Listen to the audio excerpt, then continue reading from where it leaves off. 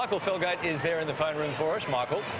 Thanks very much, Larry. I've got three harness racing trainer and drivers champions. We've got Greg Sugars, we've got Gavin Lang, we've got Chris Alford here. Thanks, boys, for taking the time off. They only get 2 days off a year, would you believe it? And they are spending it in here for the Royal Children's Hospital. Greg, obviously it means something for you to come in here on your 1 day off that you have very rarely and give you time. Yeah, that's right. No, we're obviously very busy in the racing industry. It's pretty much a 7-day-a-week job, as you say. But no, you know, fantastic cause. You know, the Good Friday appeal, and yeah, really happy to be a part of it. Having a great season. You're currently leading the premiership. Have you got one special for all the viewers out there who are going to dig deep that you can tip them into over the weekend? Yeah, it's been a good start of the year, so hopefully the second half is just as good. And probably a tough weekend for me, I think, but maybe at Warragul on Sunday, the Trotters Cup, quite a moment. It's in about race 5.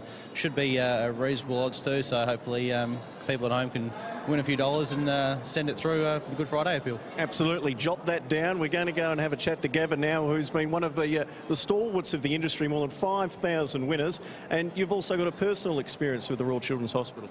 Yeah, my eldest daughter Michael spent quite a deal here when she was 10 or 11 years of age, and so yes, had first-hand experience, and she's actually just given birth to her first baby boy, Jackson, so I'm a proud grandfather now. Oh, beautiful, and still kicking home winner after winner. Have you got one for us?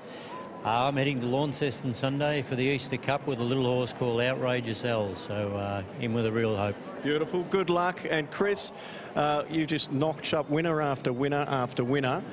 Give us your one special. The boys tell me you're the one who has a moral in on the weekend. I think one at Warragul on Sunday, race 2, number 1, Salty Crow. She's one from home. I think she'll go really well. Oh, beautiful. Chris, thank you for taking the time. Same with you guys. They're going to hang around the phone room if you want to have a chat, talk harness racing and get some inside mail. Speaking of the phone room, it's not busy enough. We need these phones to keep ringing. Make sure you call in. We've got some superstars of the sporting world for you to talk to. Thanks very much, Michael. There you go. Some hot tips for harness racing this weekend. And some good fashion tips as well. It appears that the blue checkered shirt is all the rage. All the way.